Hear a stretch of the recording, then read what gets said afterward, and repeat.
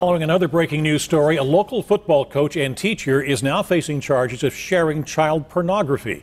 Russ Barley was employed in 2 school districts, and this evening we have learned he is off the job in both districts. And people who know Barley say they are shocked by the allegations.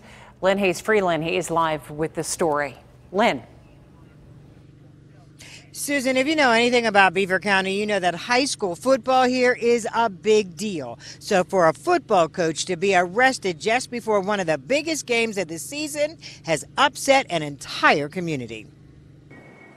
Students at Freedom Area High School say the first to learn that football coach Russell Barley III had been arrested today was the football team. Over the announcements, they called him down to the auditorium, and everyone came back with a sore look on their face. No one was really happy to hear about it, but they didn't say anything.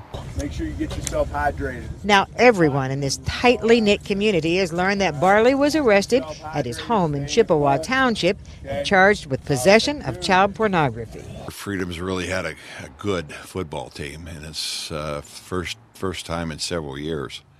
And now this is hanging over, this situation, and I'm very disturbed about it. I was in shock. Just talking to him and hearing what kind of person he was from the football games and the players and all that kind of stuff, he just never came off as that kind of a guy. In addition to coaching the Freedom Area High School team to a winning season so far, Barley was also a 30-year teacher in the Neshannock Township School District. Tonight he has resigned from both positions. In a written statement, the Freedom School District said, "To our knowledge, no Freedom Area School District students were involved in Mr. Barley's actions. Mr. Barley has been suspended from his position as head coach effective immediately. He subsequently resigned his position." Neshannock made a similar statement in a recorded message to parents. Barley was arrested by the Pennsylvania State Police Computer Crimes Division after they detected his involvement downloading child pornography through another investigation.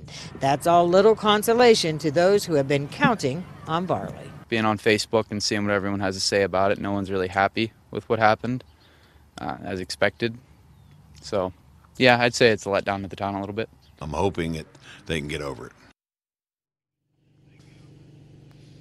Now, investigators say when they first approached Barley in his home, he told them he knew what he was doing was wrong and he had deleted some of the videos. Reporting live, I'm Lynne Hayes-Freeland, KDKA-TV News.